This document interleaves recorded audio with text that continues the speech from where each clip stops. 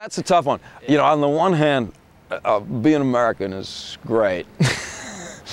You know, we have good food, and I have shoes, and my biggest problem every day is like, what am I going to eat today? Not if I'm going to eat.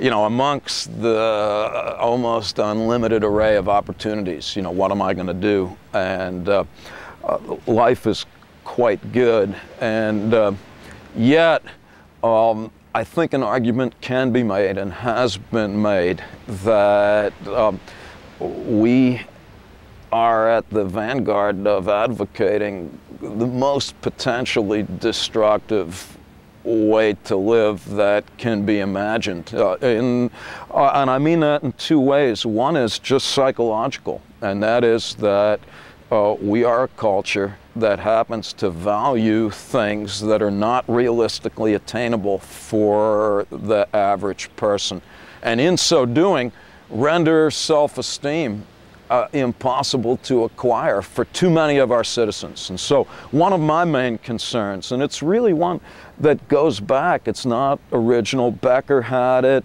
and folks before him had it, and that is that despite the great material benefits that a capital-based economy affords us, and that none of us should be hesitant to recognize or appreciate, that the psychological costs are immensely high.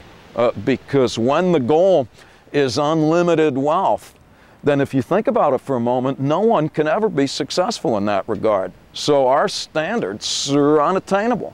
And because we teach our citizens that if you weren't an idiot and if you tried hard enough, you too could be rich and famous, when that turns out not to be the case, the average person blames themselves and suffers the psychic consequences accordingly. And so that's, I think, a daunting problem. And I think it's compounded by the fact that in our own history now, we're probably at the first moment where it's not the case that kids are of necessity going to do better than their parents. You know, I think in every generation so far in American history, you can at least be comforted by the fact that wherever your folks got, you were going to get a little better. And I see our kids as really in the psychic ringer because there's rising expectations in a world of diminishing opportunities. And I see a lot of kids as psychic casualties of that rather difficult conundrum.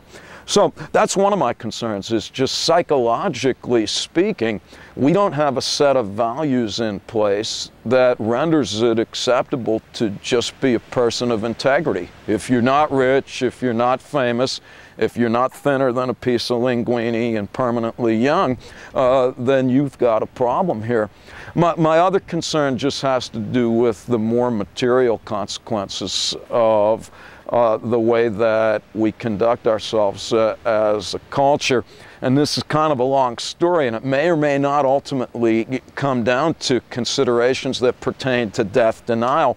But one argument that is rather radical, but we should at least consider it, is that our approach to life juxtaposed with the Judeo-Christian tradition, when you take a free market, capital-based economy where the goal is to make as much cash as possible, and you juxtapose that with the Judeo-Christian worldview, which is God created us in His image, and then put everything here for us to use at our leisure. We are, after all, here, according to Genesis, to dominate, you know, everything that walks, everything that crawls, everything that flies. That's given us license to turn the earth into like a giant Bic lighter, to just use at our will and to dispose of accordingly. And I don't think it's overly histrionic to note that Americans are responsible for a scandalous amount of environmental destruction, and that we use a disproportionate amount of non-renewable resources, and that we seem to do so in cavalier disregard of the fact that this is highly problematic and completely contrary to world opinion.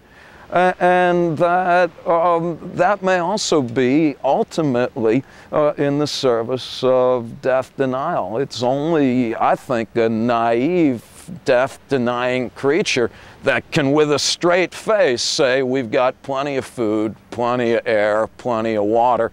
Let's keep cutting down the rainforest. Let's keep peeing in the pool, and let's keep puking toxic waste into the atmosphere because the economy needs to keep growing. But ironically, the economy is an abstraction, whereas the physical world that we undermine in pursuit of continuing to expand it is quite real.